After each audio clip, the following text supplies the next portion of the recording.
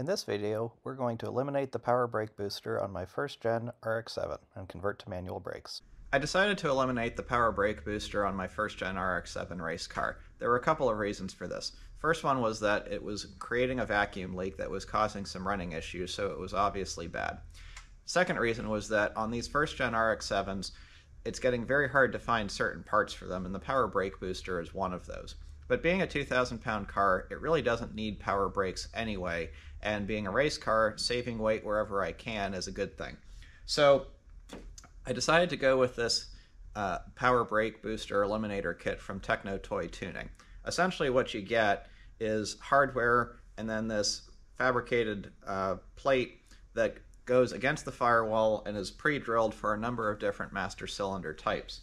It's a very simple kit and inexpensive as well, so to me this made sense. Whenever you're converting from power brakes to manual brakes, you need to give yourself some extra mechanical advantage.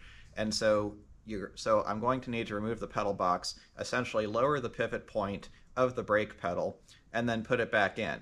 The numbers that you see range from about 6 to 7 to 1 that you're looking for in terms of ratio of the brake pedal to the pivot point, compared with about 4.5 to 1 of the power brake setup. So this is not too bad of a job to do once you get the pedal box out, but getting a pedal box out is usually going to be a pain. So let's go ahead and get this thing out the rest of the way. Well, I got into this, and like with a lot of things, once you get into it, what you think you're going to have to do at first changes a little bit. This is a really awkward angle, so let me try to orient you. I'm on my back. I've removed the front seat, and so I'm lying down on the floorboards with my head kind of where the pedals are, looking up. And so this here is the brake pedal. This is the clutch pedal. You can see that the push rod's not aligned. We'll deal with that later. And so what I've done is I've not removed the pedal box because I'm realizing that that's essentially going to be impossible. And so I've taken on another task that may also prove to be impossible. We'll find out, which is removing just the brake pedal, and then I'm going to be trying to install all of that back in. So there's this big long bolt that goes through the pedal box, and Mazda must have intended for you to be able to remove it because it does have enough space to be removed. Goes the whole way through. There's a nut on the other side of the clutch pedal on the pedal box. Once you do that, one of the other things is that there are these return springs both for the brake pedal and the clutch pedal. The one for the clutch pedal isn't an issue at this point, although we'll see if it's an issue when I'm putting everything back together. So now I have to undo that spring, then I can pull the brake pedal out and measure and drill a new hole, and then we'll start trying to put everything back together. All right, I got the brake pedal arm out, and so if you measure the distance between the pivot up here and the normal hole down here is 3 inches, and it's about 13 inches if you go from the pivot down to the brake pad where you push with your foot.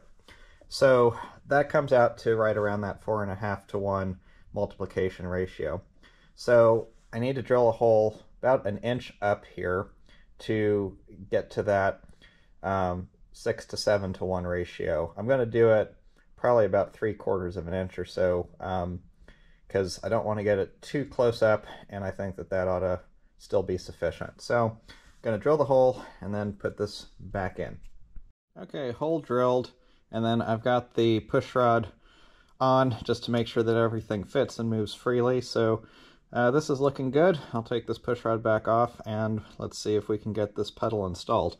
One thing that I'll note before I put it back in, that you do have this bushing, so this is a good opportunity to just put a little bit of grease on it before you put it back to make sure it continues to move freely. So I'm going to do that as well.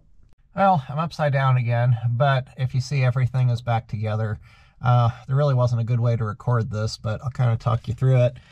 After drilling the new hole in the brake pedal, I decided to try to get the bolt through before putting the spring on.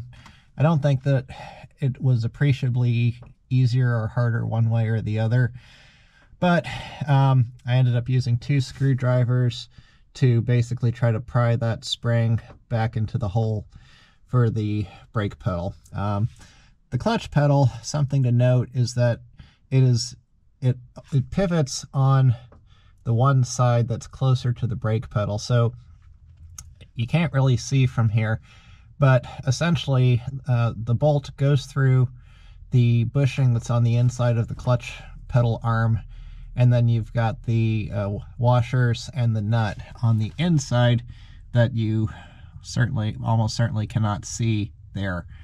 So all of this is really tight. Having a roll cage in here doesn't make any of it easier, but I was able to get it all in. One thing to note, I did not take the return spring off of the clutch pedal. That I think would have been a lot harder to try to get back on. And I was able to pivot the clutch pedal in such a way that it really actually wasn't all that bad to make that work. Now that all of this is in, now it's going to come down to getting the master cylinder attached and then the brake lines bent a little bit for the new position of it. I can tell already I'm going to have to shorten that push rod coming off of the brake pedal arm, so time to take some measurements and start working on that. And with that, it's installed. So let me go through the order of operations for how this made sense to go in a few notes. So first thing is, after I got the brake pedal back in, I put the push rod on. That turned out to be the wrong order, so I had to take it back off. You have to put the plate in and tighten it down, and then after that you need to get the master cylinder on. The way that this push rod works, at least the way that I had it, it wasn't long enough to be able to fit in through the middle of the master cylinder.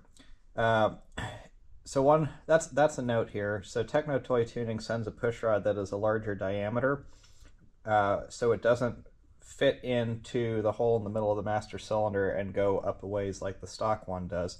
By itself, this is okay so long as you have it adjusted right, but you also need to make sure that you have a good chamfer around the edges so that it's not likely to just fall right out.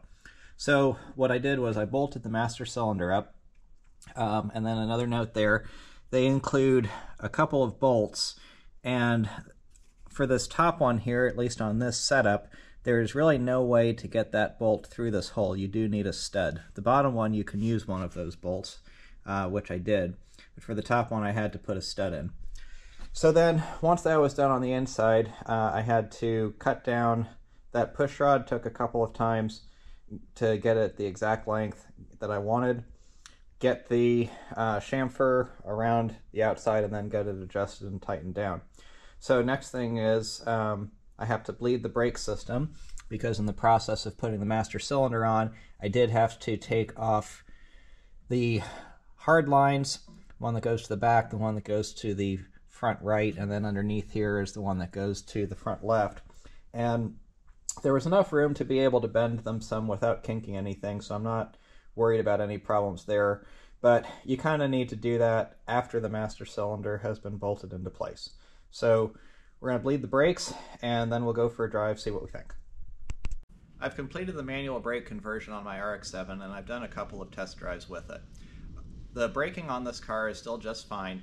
This really does not need power brakes. The installation was overall pretty simple and straightforward. The hardest part was removing the brake pedal so that I could re-drill the hole that the push rod went into.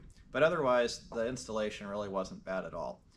Having to shorten the push rod a little bit is to be expected. This kit is used on multiple cars, and so when you're doing something like this, you're probably going to have to trim and adjust it. However, the braking on this is just fine. I had Hawk Blue pads on this. If you had different brake pads on it, you might want to change them in order to get something that gets a greater initial bite. That's a common thing that has to happen when you remove power brakes on a car.